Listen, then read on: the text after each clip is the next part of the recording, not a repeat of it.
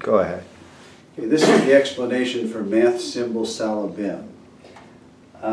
The trick is that they always are going to wind up in infinity, so that's what you write, kind of a sideways looking 8. And the trick of this is that on the multiples of 9, the symbol is always infinity, because with this math, they're always going to wind up on a multiple of 9. So you show that you've got a bunch of different math symbols and you name a few of them. I wouldn't go down to infinity and name that one, but just name 3 or 4.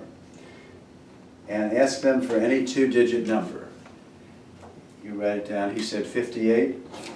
You have them add the digits together, and then that was 13 and subtract it from 58. In this case it was 45. So it's always going to wind up being a multiple of 9. So you have him look at that multiple of 9 and ask him what symbol he's thinking of. And then you reveal that your symbol is, that symbol is what you picked. Now there's one other thing. You can do this trick a second time. If you sort of casually turn over the sheet, you say, well, maybe that was just lucky. We'll try it again. It looks like it's the same side, but on this one, the multiples of 9 are all the dollar sign. So you can predict that this time, and it'll wind up on that.